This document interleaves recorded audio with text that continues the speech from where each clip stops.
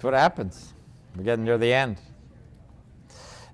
So in this section, this is a snippet of quite a lengthy seminar that I do. In fact, it's 2 days. So, we're not going to put a 2-day seminar into, a 1-hour presentation. So the goal of this is what I'm going to try and lay out, if this thing works.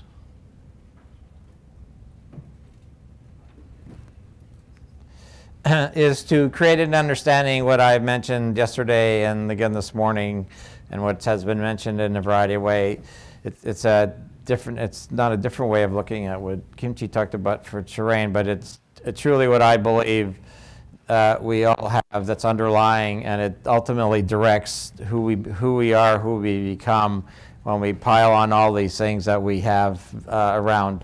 And so my bias as far as when is somebody cured, it's when their terrain is in balance on all levels, because at that point they're able to maintain whatever comes at them in life and still maintain a relatively high level of awareness and wellness. So these are the 3 components that we're going to briefly touch on: miasm, temperament, and constitution.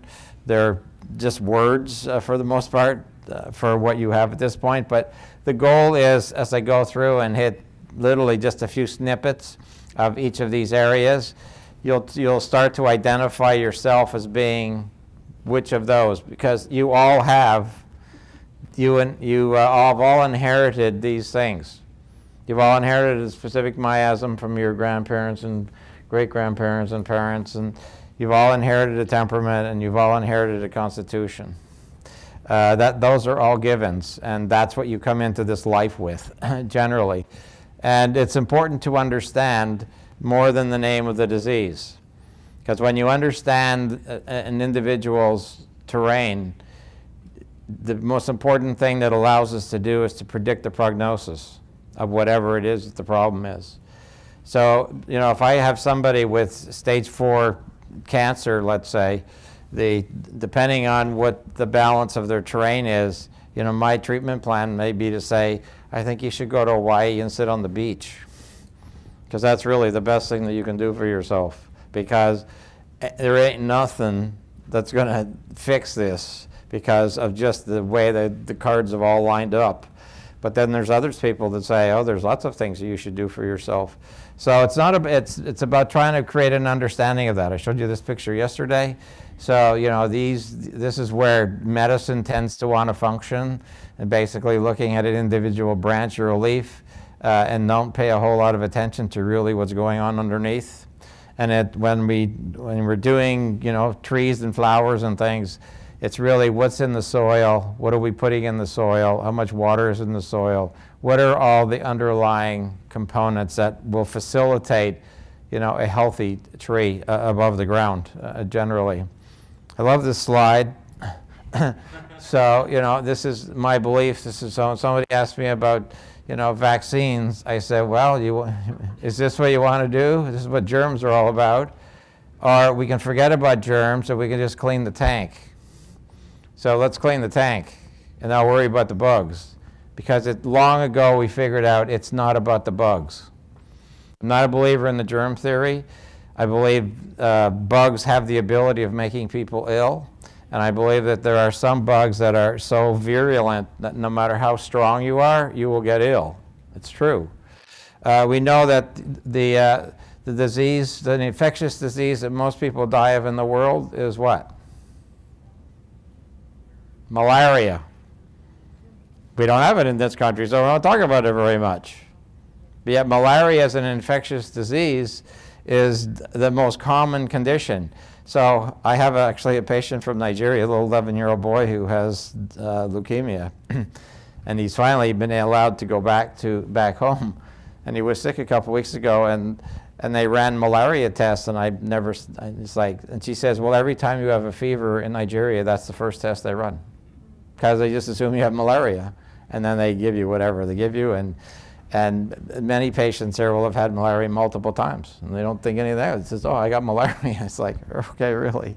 I've talked about this, and so I'm going to talk about this one box over here, and this is what we call the pre-birth component. This is your inherited component, and once you're in this world, you lay on all these things, or our patients lay all these things on, and they all get piled on top of this. And depending on which of these triggers lay on which of these miasms will determine what happens to you. In other words, it's predetermined. I don't believe in accidents. You know, I don't believe accidents happen. It's because of this. This is what determines. If people say, well, I've sprained my ankle 10 times. Well, those weren't accidents. There's a reason that happened. It's a predisposition based on what you were handed by your parents, generally. So I mentioned Dr. Ganot yesterday.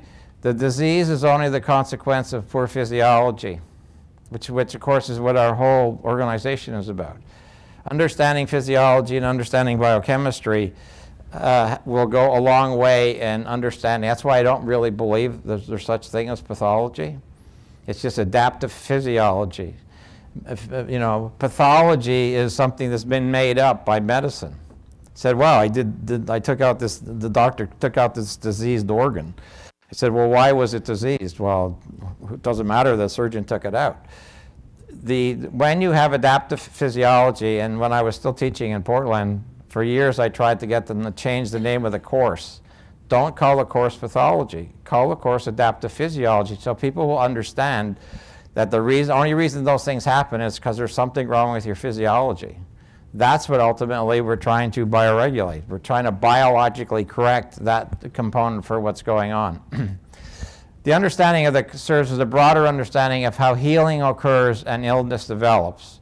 That's really you know, especially the lay people here, it's not necessarily for you to take home. I'll understand that, but when people have an understanding, this isn't about, you don't blame, it's not the patient's fault that something happens to them.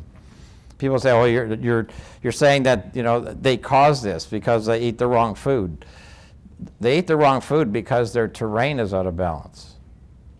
There's nothing they can do about that. When their terrain is in balance, they'll know exactly the right food to eat because it's already been determined. So the best diet for everybody when you're in balance is your temperament diet. You'll know exactly what to eat because those are exactly the foods that your body knows how to tolerate. And it's already been determined. But unfortunately, the way society and what we feed babies and the things I talked about yesterday has a huge impact on that, as does the medical system. Vaccines is not a natural law. There's nowhere in any society they started vaccinating people. It's the first thing that breaks a natural law. So if a baby is born in the hospital and is vaccinated, they're already breaking a natural law. And already we're going down the wrong path, which is very unfortunate, but it is a reality of where people are. So we have these three areas that are very much interconnected. The goal eventually, as we've said over and over, the greatest challenge that patients have is they think, well, why can't it happen like yesterday? All this stuff takes time. I believe health is not a 12-week program. It's a lifelong journey. And you always have to constantly be working on your lifelong journey in order to get there. Our goal is to get it stabilized. And once we get there, and these things remain stabilized, then it's a lot easier to understand things. So just as a brief summary, what is miasm? What is your individual miasm? For all intents and purposes, I'll say, for simplicity, it's how your body has learned to eliminate. It's the immune system, I'll use that word, but as you'll see, some of you are great eliminators, some of you lousy eliminators, some of you eliminate, but you do it really poorly. Then we have temperament. Temperament is a word you may have heard. You probably may not have heard the word miasm. Temperament, as we'll see, goes back 2,400 years to Hippocrates. Temperament pretty much determined what you did as an occupation. Pretty much determined who you decided to marry. Pretty much determined whether you want to exercise in the morning or in the evening, and why you feel better doing it when you do it. These are almost like everyday things that happens, and it's predetermined by your temperament. And then constitution, for those of you who studied homeopathy, we call it constitutional homeopathy. That's not really what I'm going to refer to here, although homeopathy is certainly a part of this. Constitution is to some degree, this is the genetic part. It says this is how tall you're going to be, this is what the color of your skin is, the color of what your hair is going to be, this is how big your bones are going to be, et cetera, et cetera. Dr. Gounod basically, how do you determine somebody's constitutional remedy? Well, in my system, there's only 7 of them, not 3,000 homeopathic remedies that are out there in existence.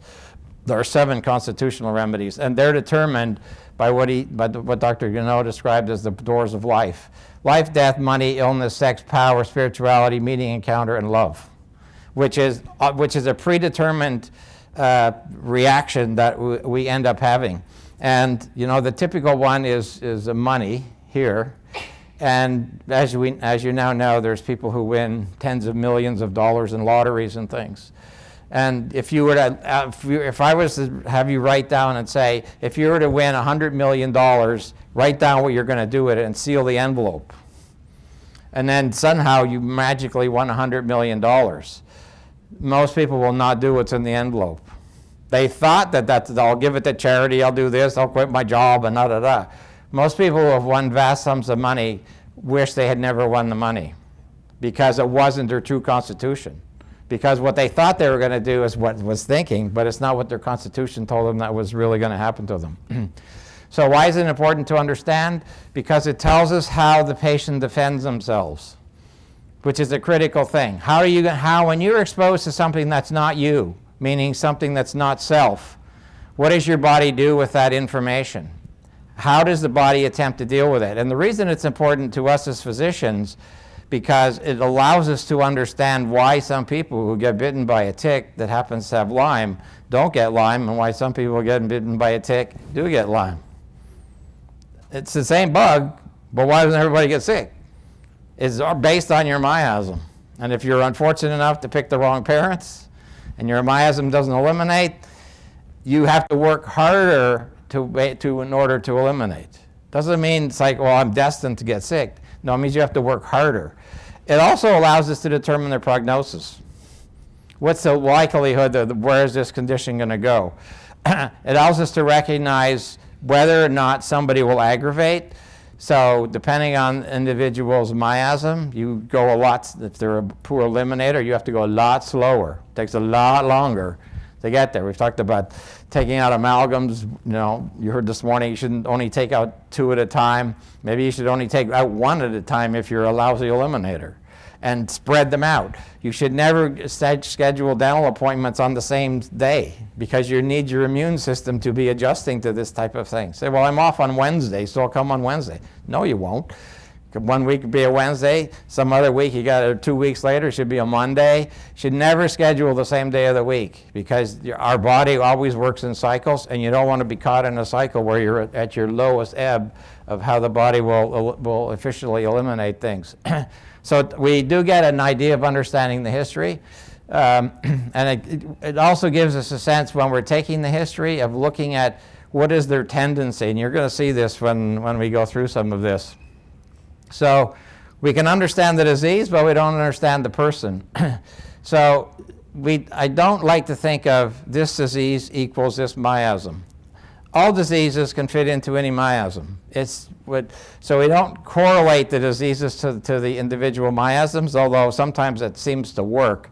But for somebody who has hormone issues, of which a lot of our patients do, if you have problems, just say this, if you grew up as you were growing up, and when you would get sick, your problems were all above your collarbone, especially for the women. So you had sore throats, chronic ear problems, sinus problems, eye problems, etc. And now as an adult woman, your issues are below your pelvis, meaning your periods didn't start well, you have a lot of cramping, you have endometriosis, there's fertility, you have fibroids, you have ovarian cysts. And 80% of women are this miasm, which is psychosis, which is that, oh boy, really jumped ahead. It's this one. because it means you don't eliminate. Your body is just incapable of efficiently eliminating unless you work really hard at it. And so therefore, if you take the uterus out, where does the toxicity go? It has to go to another organ.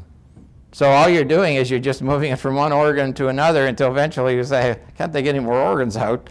Or now I have this terrible disease. So we have to do something about it before we get to that point. So we know that patients that progressively ultimately get clogged up. We've talked about the importance of the liver.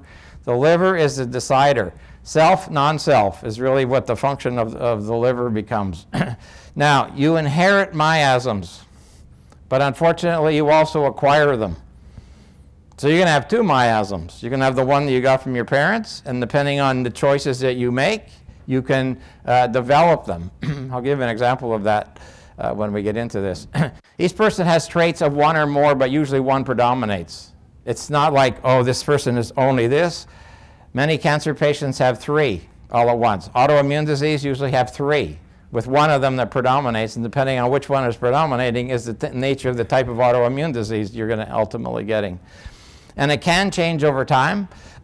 So the goal is we have to deal with the one that's predominant at the time we see the patient.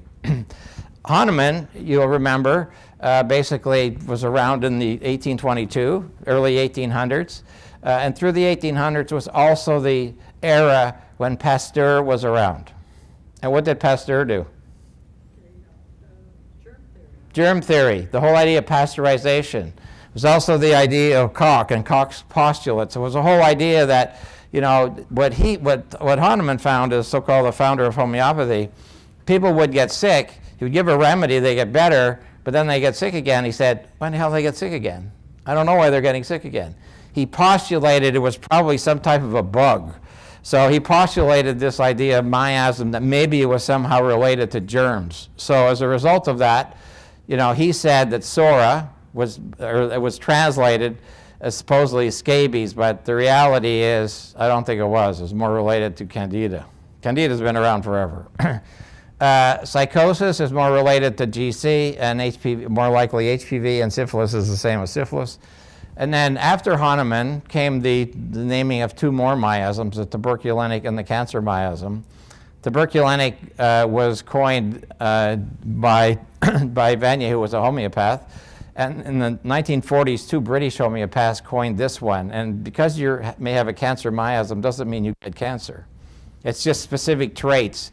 And the two homeopaths coined this particular miasm based on the fact that they were treating women who both had breast cancer but were unknown to each other, and these two physicians looked at their children with individual traits and said, oh, these kids were born of a mother who had cancer, and this is the traits that they basically developed. This is an Australian homeopath who basically laid it out this way. So somewhere on there is you're one of those four, mostly cancer we can put in there, but the reality is you're probably one of the four. People think miasm is something that's bad. It's not. Every single cell in your body goes through the first three miasmatic expressions. Sora is representing the connection to Earth, and it's all about survival. This is what we call the mother miasm. It's the miasm that we all started from, because survival, as we'll see, and you know, for those of you who know homeopathy, when you look at people's soric homeopathic remedies, you'll always see that they're always worried about they're too hot or too cold. Do I have enough food? What's the weather like? Do I have enough water, etc.? Everything that they do is about survival, and they eliminate, as we'll see. Psychosis is the spring and summer where things are growing. That's what happens for these people. They grow things.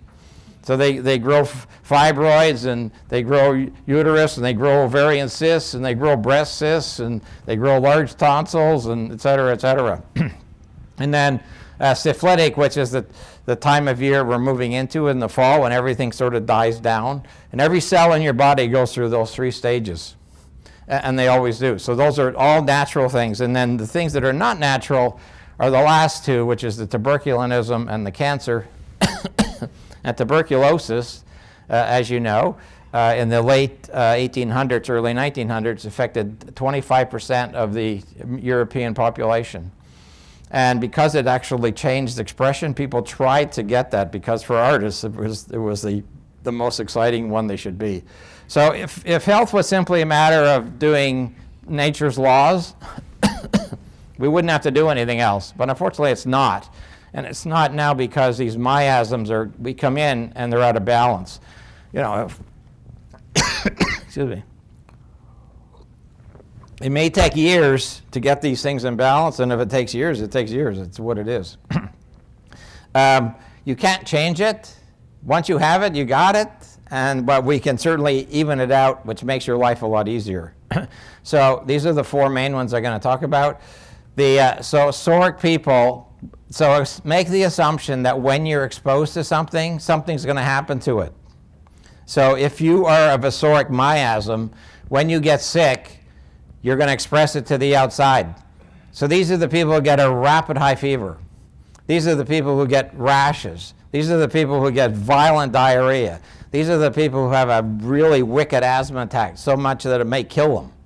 In other words, they have a rapid, fast reaction because the body is expressing it to the outside.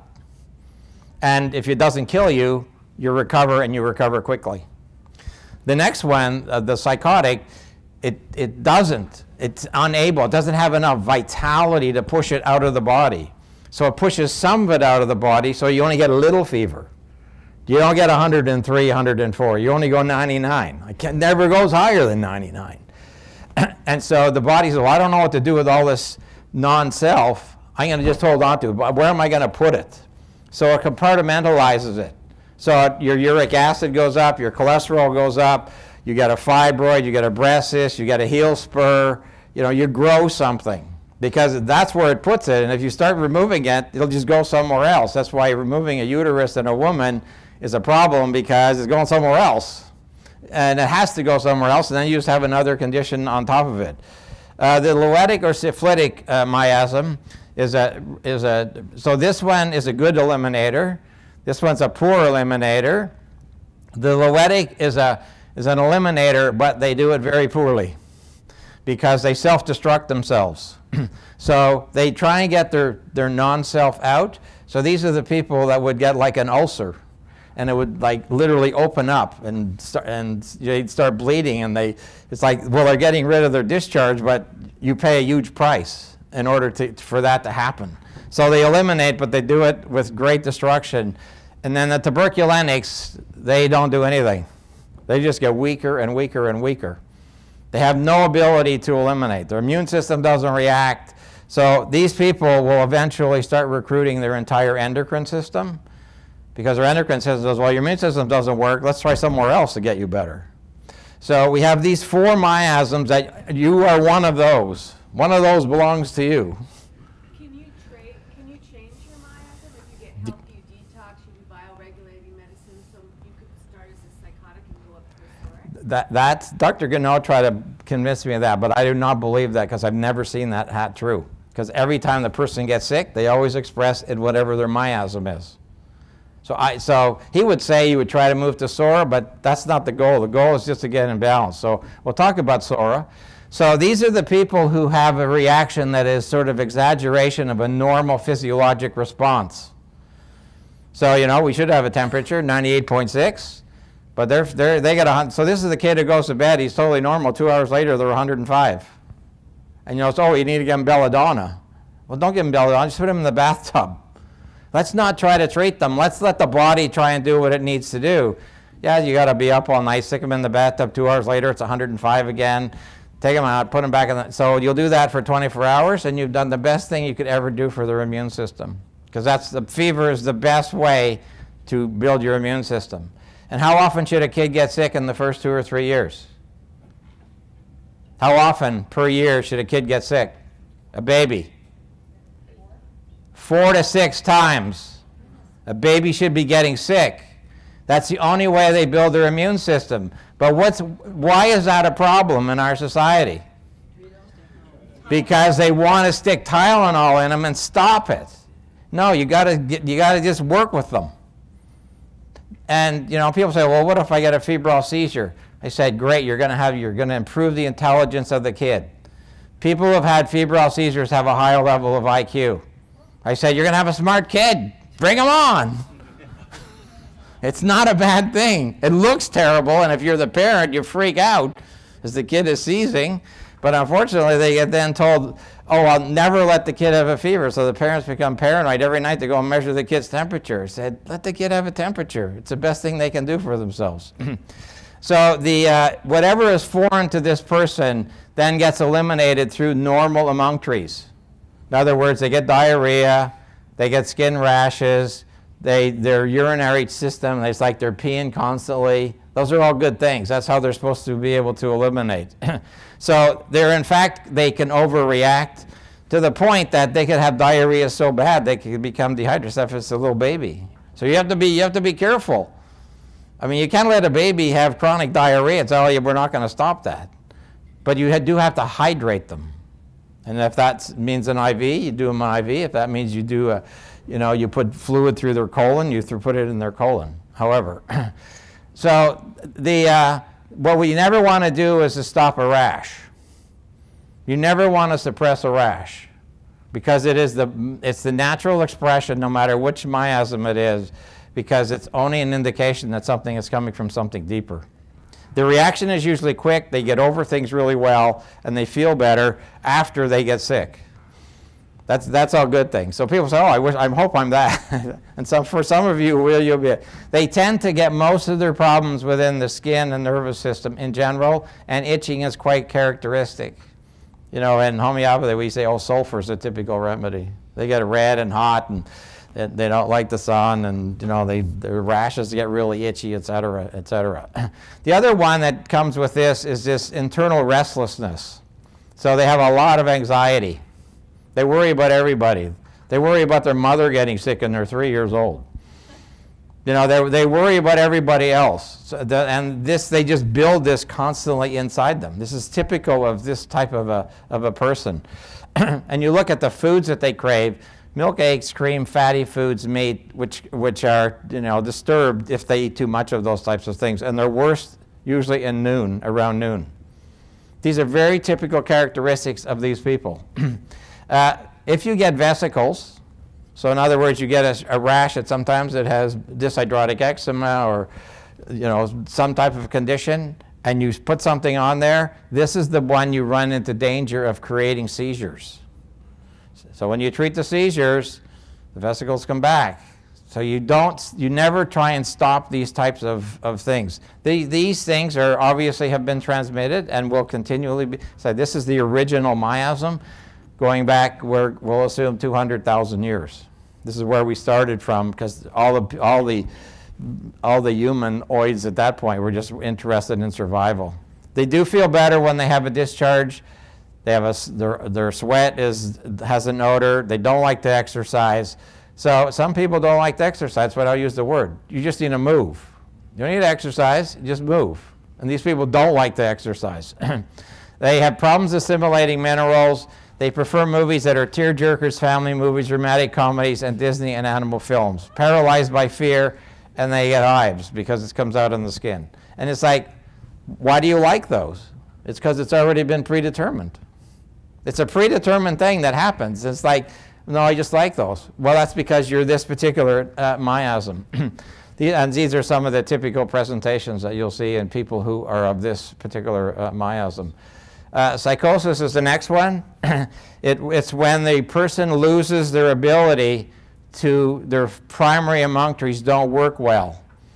Once again, there's 5 primary emunctories: your colon, your kidney, urinary tract, your skin, your lungs, and your brain are the 5 ways that we eliminate things. They all have to be working efficiently for the body ultimately to get in balance. These people, when they get overwhelmed, man, this thing is touchy. When they get overwhelmed, they lose the ability to detoxify themselves. So what we got now is we got the onion. Things, every new toxin just puts another layer on the onion. And of course, if they're 28, it's one thing that you don't have as many layers of your onion. But if you're 68, you got a few more layers than the onion, and you got to peel them all off.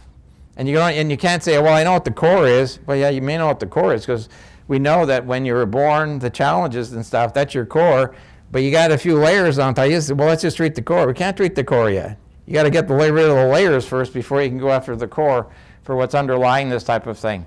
So when these people stop eliminating, they don't do well, obviously, and they will, these toxins, and whether you want to call it a mercury, whether you want to call it mold, yeast, insecticides, pesticides, doesn't matter what it is, it's just another thing that builds up because the body doesn't know what to do with it.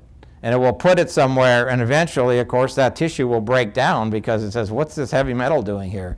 Whatever it is that we're ultimately looking at. So the entire system becomes overwhelmed. This is how people start to develop multiple organ system imbalances. All kinds of problems in multiple systems. Where do you start? You have to get their elimination working first. That should be no matter what you're treating, for whoever you're treating, for whatever, until their elimination systems work, you should not be too aggressive.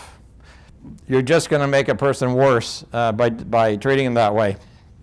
So a lot of people, and for the physicians in here, if you mostly treat females, 75% of your patients will be this miasm, because that's who goes to the doctor for those types of problems.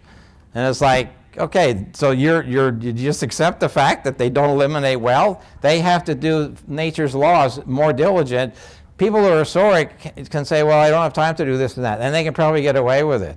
These people don't get away with it because they don't have that option, because they're not great eliminators in the first place. And of course, what makes these people so much worse are what happens in our medical system. Whether it's vaccines or antibiotics or steroids or, plus all the other things we get exposed to, it becomes a real problem for these people. So they totally overwhelm their systems. You can have physical toxins, but as I said to Laura yesterday, these people almost always have a secret.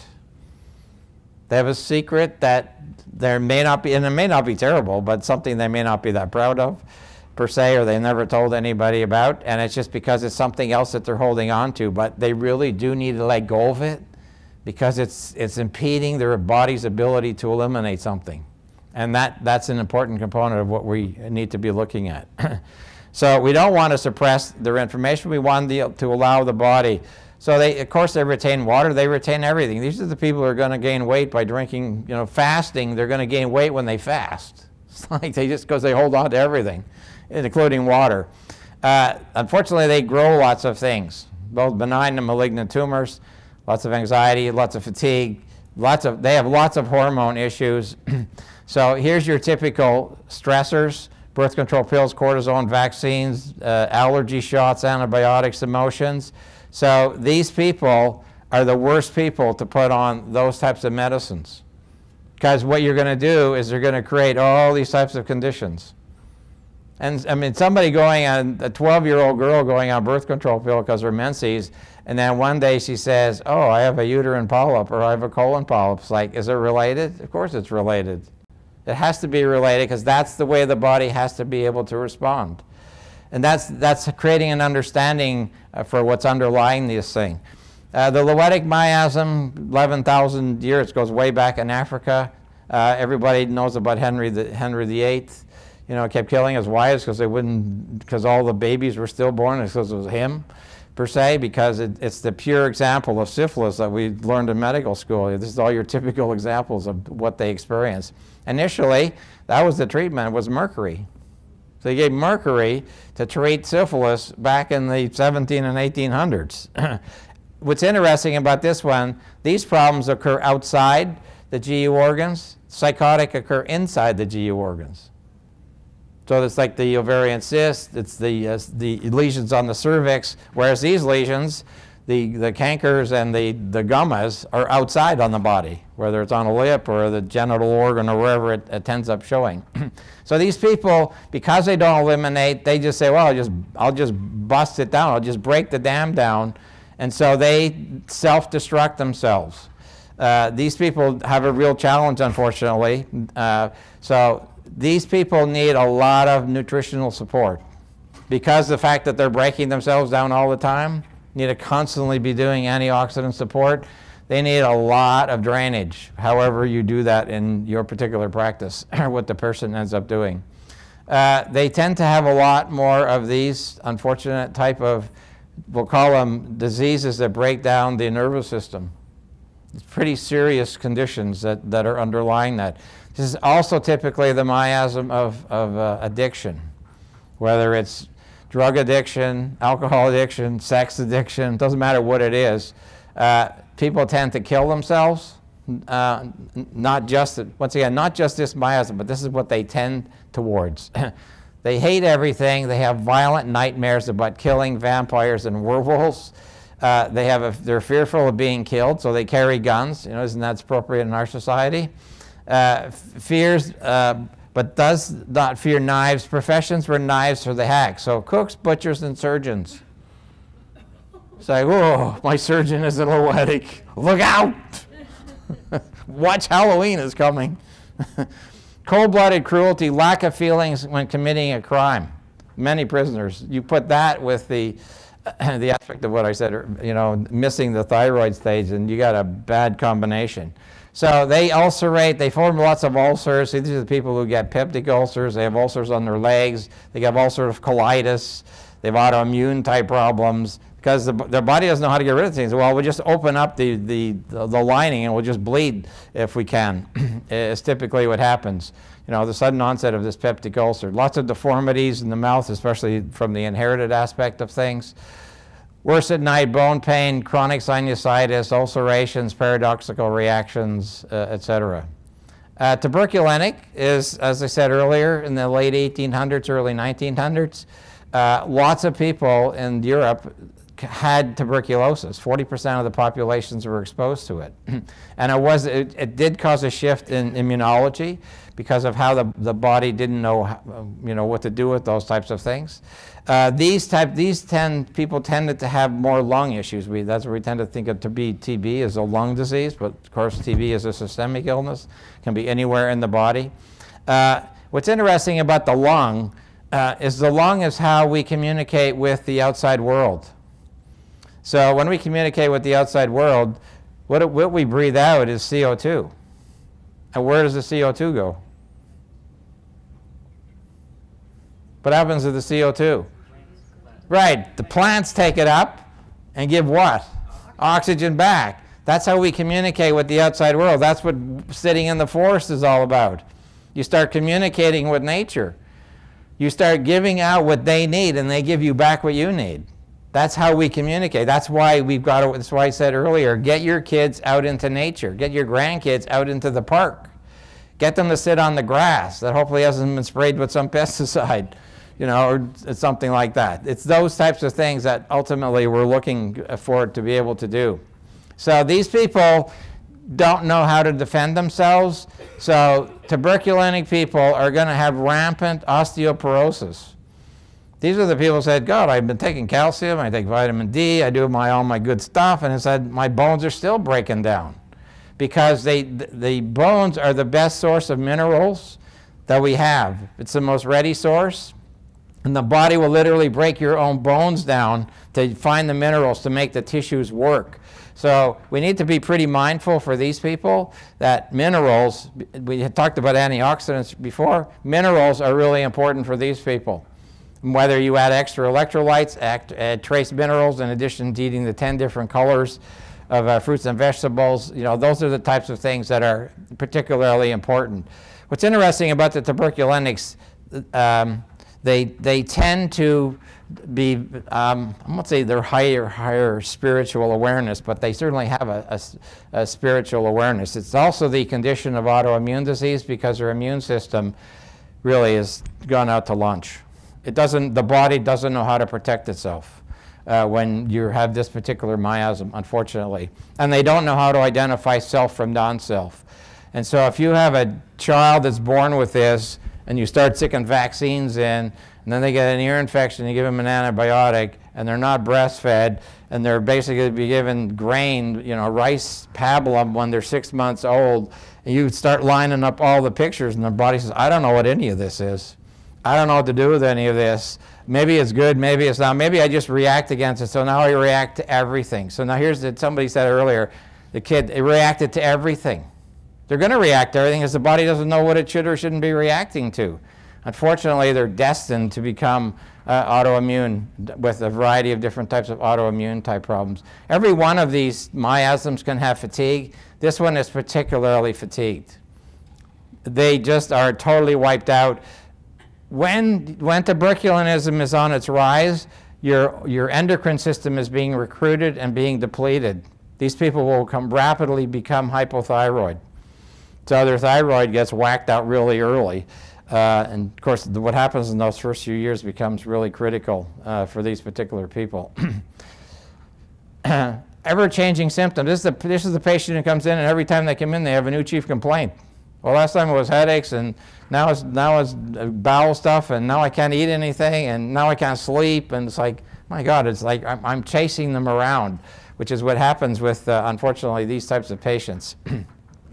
The only thing I want to say about the cancer miasm, unfortunately, I've treated too many of these kids with cancer, and I said, how does an 11-month-old get cancer? It's like, where the hell did that come from? It's like they haven't been around long enough to accumulate all this stuff.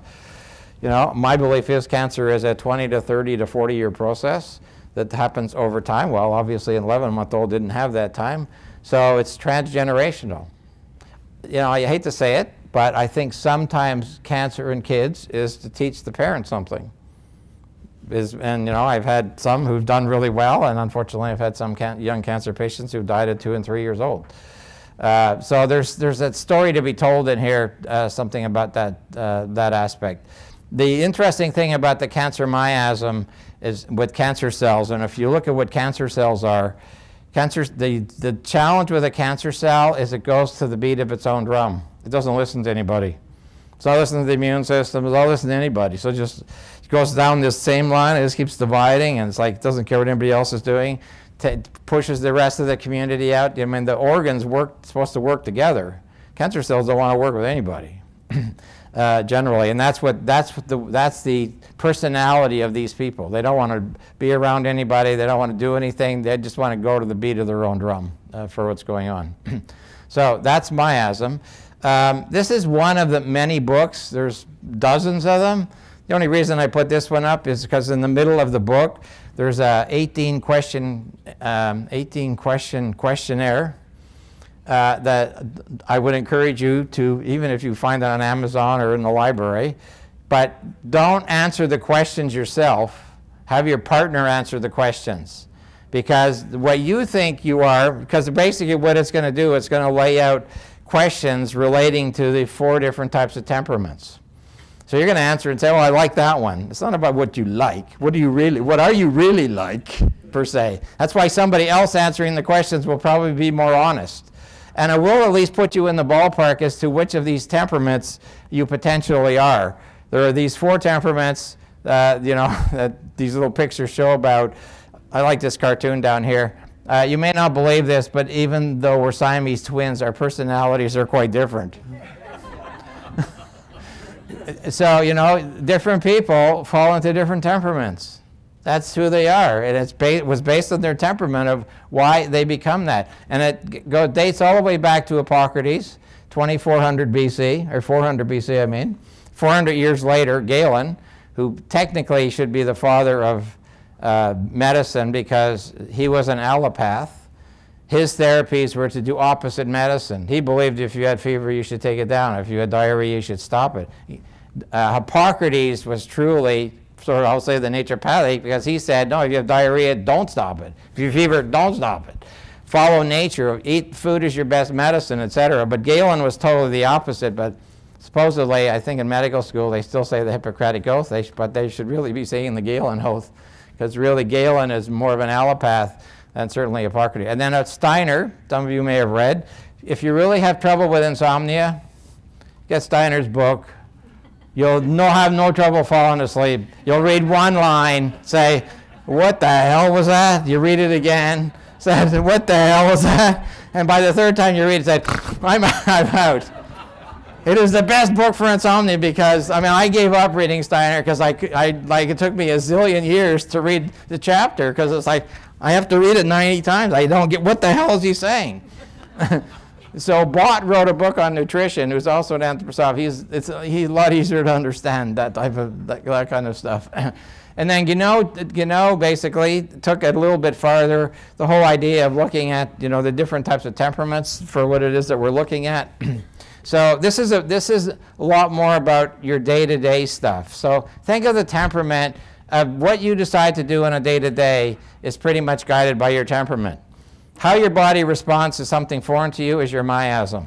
That's how I tend to think about them differently, to put it on the simplest terms for what it is that we're looking at. So the idea that the temperament may be solely psychological, but the reality is it has a huge impact on our physical condition. As this example says, if one has a fight with their wife, may contribute to exacerbating their headache, reflux, GERD, et cetera, et cetera. So there is a component that is related to all these types of things. Most people just say, oh, I'm stressed. How you react to the stress is determined by your temperament. And of course, then you have all the physiologic effects that ultimately comes with that type of thing. So according to that book that I just showed you by Randy Rolfe, who interestingly was a lawyer and then decided to get into this. So you have a unique balance of the four. There's all four. And when you do the questionnaire, you won't be a perfect one. One will be more than the others, but you're probably going to be a bit of a combination. That's because your system isn't in balance. When the system is in balance, it's pretty clear which one you become. So chronic problems need support of all the humors. The dominant humor may be depleted, and it usually is in chronic disease, which is what we'll get to. Now, I said earlier, when you're in balance, the best diet that you're going to eat is going to be your temperament diet. It's going to tell you, I do well when I eat these foods. Not because somebody says I have a food sensitivity or a food allergy, because when you're in balance, you won't have any food allergies. The body will be totally in balance. It'll tell you what you need to eat, and it says, if I eat that, I don't feel well. So you won't have to need anybody to test you. You'll know exactly that it doesn't feel well. It truly is at the root of a lot of illnesses, these types of things. These are the four temperaments, hot, cold, damp, dry. So the goal is not to, teach you, I basically teach this over an entire 2 days. So this is just a quick, most people read these and say, well, which one would I like to be? Would I like to be this moody, anxious, rigid, sober, pessimistic, reserved, unsociable, quiet person? Oh, I'm not that. That's why you can't answer this questionnaire, because if you see that, there's no way I'm going to be melancholic because it means I'm a jerk. Everybody says, oh, I want to be sociable, outgoing, talkative, responsive, easygoing, liable. That's me. Because that's a nice person. But that's not the way it works. You're in here somewhere. Are you calm, even-tempered, reliable, controlled, peaceful, thoughtful, carefree, and passive? You're more phlegmatic. Are you touchy, restless, aggressive, excitable, changeable, impulsive, and optimistic? You're more choleric. So depending on what you are determines a lot of the components that you do on a day-to-day basis. So the sanguines tend to be, as I just said, sociable and extroverted. So I'm not going to go through all these because that's not the idea. The idea is to introduce that some of the reasons that our patients are like they are is because of who they are.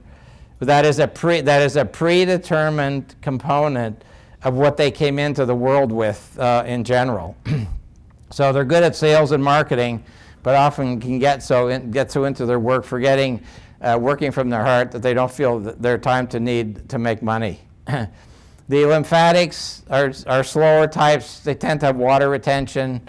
They get into this growth thing. This speaks to the ease with which they communicate with others and expand their environment.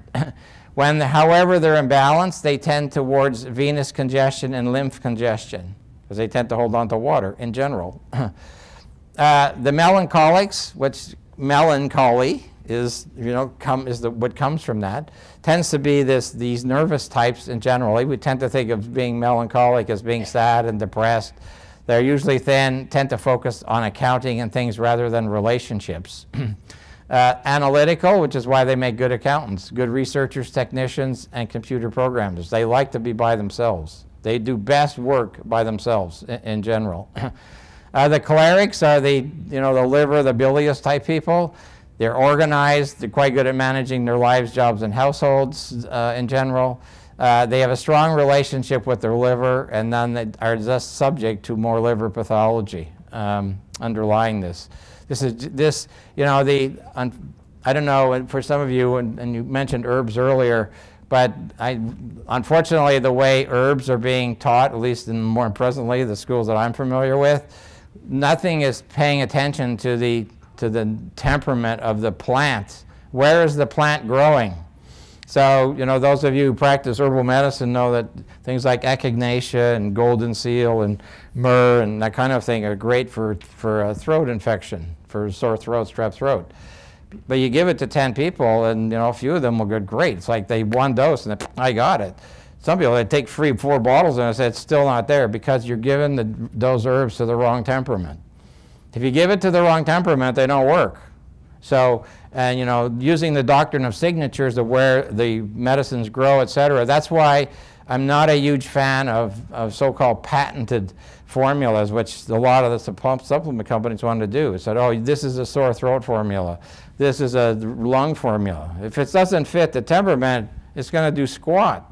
So some people say, oh my God, that was the best thing you've ever given me. So I did that and it didn't do anything. And you'll hear that from patients. And when you know that, you just know that whatever they were given didn't really fit their temperament.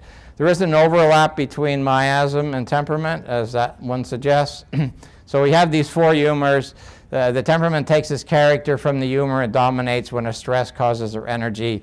So the idea is that when are you going to exercise? What food are you going to choose? Who are you going to get in a relationship with, married to, etc. It's a predetermined component of your innate humor. We already know that. So when somebody is like this and suddenly they're like this, it's like, whoa, there's been a big change. Something has happened to them, and what's happened is they've gone out of balance as far as their temperament is concerned. That's underlying that. So, as I said, lifestyle tastes and preferences can be altered, adjusted, and evolved. You can't change your miasm, but you can balance your temperament by what you do by your lifestyle. So the foods that you choose, the type of exercise you do, when you exercise, when you go to bed, et cetera, you can alter those things, and you can more easily balance this than you can change your underlying miasm, because we have these imbalanced temperaments that are responsible for lots of our presentation that our symptoms have. You mentioned that on your road, you got really upset and frustrated, out of hell with all this, I'm not doing this anymore. I mean, you move out of your temperament, and literally your attitude changes because you've changed temperaments of, what understandable of those types of things. So the Chinese medicine, the air element is listed, correspond with the sanguine temperament. They can gain weight easily but are rarely obese. When they get tired, they will go for sugar to stimulate the thyroid, because these are definitely interrelated. And so here is the best diet for somebody who is sanguine. And when they're in balance, this is exactly what they tell you they eat, because this is when they feel it. It says, when I eat like this, I feel great. And that's because that's predetermined before you were born. What is the best diet for you based on your temperament? The cholerics are more related to the sun. This is the type of food that they should eat. This is when they feel the best, eating these types of foods. And once again, in order to get here, you've got to peel off all the layers of the onion. And so when somebody asks, well, what's my temperament diet? I said, we don't need to worry about your temperament diet yet. Because as you peel off the layers of the onion and get closer to the core, they start to realize the foods that make them feel the best. And when you get close to the core, they're going to tell you exactly what they're eating, and then you'll read and say, oh, that's exactly what their temperament diet is. Because they create this understanding of where they need to be and what they should be. The melancholics are more of the earth element, and that tends to be more their diet preferences and their sleep preferences generally. The water element is the phlegmatic, because they tend to have water retention. that type of thing. These are the people who basically should have more protein at breakfast. Daily salads with lots of veggies, no milk or cheese, etc. So there are certain disease tendencies. So these people, because it's the air element, it's about oxygen, so they have those types of problems. These people basically are the smoldering fires. They don't get sick very often. And if they ignore it, they're basically going to use their adrenal glands to power through, which is not what we want people to do. The melancholics are prone to the acute diseases, constipation, diarrhea, etc. The phlegmatics are slow, chronic conditions of chronic otitis media, fatigue, etc., which you said, well, that sounds like all of them. But they're all quite unique to getting these people better. And so when you heal the temperament, the whole idea is the phlegmatics are cold and wet, so they love those types of foods. The sanguines are hot and wet, they love those types of foods.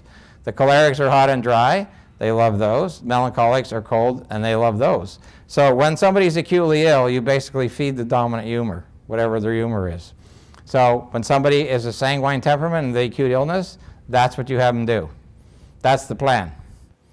That's their treatment plan. When somebody, you know, is chronic, we usually do the opposite temperament, which in this case would tend to be more of towards the melancholic aspect of things. So they prefer, you shouldn't be doing chronically, avoiding hot, long showers, but they should do a dry sauna. And so it be with each of these types of temperaments. Once again, if you are interested in that, I encourage you to read the book. Do the questionnaire.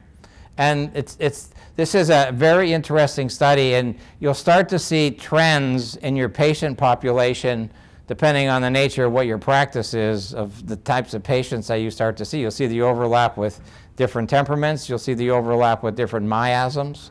And you'll start to see, oh, this person is purely melancholic. This is their best. The best treatment you can have them do is that. Now what's the best herb? What's the best homeopathic? What's the best nutraceutical? The best thing that they can do is what they can do for themselves. And knowing which temperament they are will allow you to be able to do that, both from diet and, you know, at-home type therapies. So I'm just going to go through those because those, the Constitution. You know, so we're talking about George Washington here, of course. He's all about the Constitution. So the, you know, once again, this is a word that sort of has come from classical homeopathy. I don't use this term very often because for myself personally, this is really how I prescribe most homeopathics. It's more based on what's the patient presenting with today. I don't worry about the constitutional remedy because I think of the Constitution as being at the core with all the layers of onion on top. And if you, depending who you study with, and classical homeopaths tend to think that this is pretty out there and doesn't make any sense. But, you know, Dr. Gano, as my mentor, was a classical homeopath, and he said, don't do this because you'll never find the remedy anyway. So treat this. So basically, if somebody has a GI problem, you open Borky, read the GI section, oh, that fits, that's the remedy, because then a month later it's a different remedy anyway. Because we're constantly going to be peeling down through the different layers. So most of the remedies I prescribe are based on the, you know, this one, and of course in cancer, it's based on the nature of the type of cancer. So 2 and 3, or 3 and 4, I mean, are probably the 2 most common ways that ultimately I will do that. So the functional habits of the body are determined by genetic, biochemical, psychological endowments of the individual, and then they're modified by our environment, which is our temperament, that's sort of underlying that. So all these three things ultimately tie together. So from a homeopathic perspective, the true constitutional remedy corresponds to everything. Their chronic remedy, what's happening to them today, but more and more people, we're not seeing that because we have too many layers on top of their, you know, of their onion. So, you know, some people believe it's always the same. It's like, and so the always the same are those seven. Those are the 7 remedies. Luc de Schepper is a homeopath who now lives in New Mexico. He actually is from Belgium. And if any of you ever study with him or with Robin Murphy, they have the same 7 constitutional remedies. And you'll note that they're all minerals, with the exception of lycopodium, which is club moss, which is a plant per se. So in other words, our solid core is a mineral. And what I have found is that when I treat somebody for a period of time, these remedies, if you know anything about materia medica and homeopathy, those remedies become so clear. It's as if you just read the materia medica. It's like they wrote it. It's like, yeah, they have that symptom. Yeah, they have that one. Yeah, they have that one. Yeah, this is how they are. Yeah, that's how they are. So when we get to the point of giving those, we give it once, maybe, or so, and then maybe 6 months later, and maybe once a year as a tune-up. That's how I personally do when I get to the constitutional prescribing over time. It's actually worked well. And I mentioned those 7 remedies fit really well into these 9 doors as Dr. Guinaud described them over time. So the summary is, for any patient, you start at the top layer, and you peel it off. And you peel it off at this rate of speed with which they're able to tolerate it. And when you understand how they eliminate, depending on their miasm, why they choose to do certain things based on their temperament, and the core ultimately will be their constitution. So the goal is, we balance this, we balance that, we find this remedy, and you will have a person who will stay in balance forever. Now that's a long process to be able to get somebody there, but once they're there, doesn't matter what their condition was, you truly will have cure. You will have cured somebody of whatever their underlying problem is. Are you finding that more people are becoming more tuberculinic and syphilitic as opposed to soric and psychotic? Like, do you feel like because there's so many toxins on the planet that the population is going down and you're finding more in those 4 limited? The question was, are more and more people becoming more in the lower ones of the tuberculinic cancer? Yes, because the parents, remember, you inherit this stuff.